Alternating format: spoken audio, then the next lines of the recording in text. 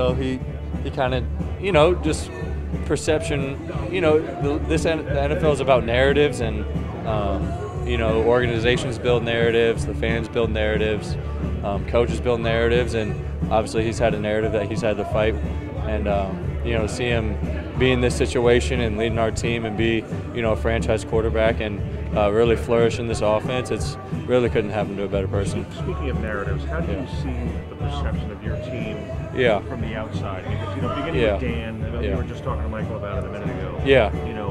He presents a certain image here, and it seems like you guys are on the outside who don't know about you guys. There's not a lot of commercial stars here. Right. Are pretty embraceable nationally. Do you feel that at all? Or? Yeah, I think that we play a game that not a lot of teams across the league play, and like you said, we don't necessarily have any superstars or guys making $20-30 million a year, and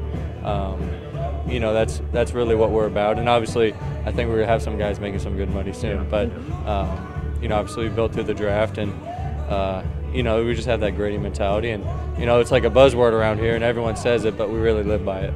It seemed like that was a really intense defensive effort on your guys' part today. How much were you guys focusing on just trying to be difference makers and get takeaways as you Yeah, I mean, the first one was huge. It set the tone for the game. This game's about turnovers, and when the ball was in the air, those 2 times we were able to make plays on it, and at the end of the game, Derek made a really good play, and it's funny, on the mic, AG made sure to remind me that it was Miller time when we do get this interception, and it's funny, he kind of predicted it. So Derek got it, made a great play and great catch. How fun is it to see a guy like that get rewarded for his tenacity? It's awesome. There's really not a better guy than Derek on our team.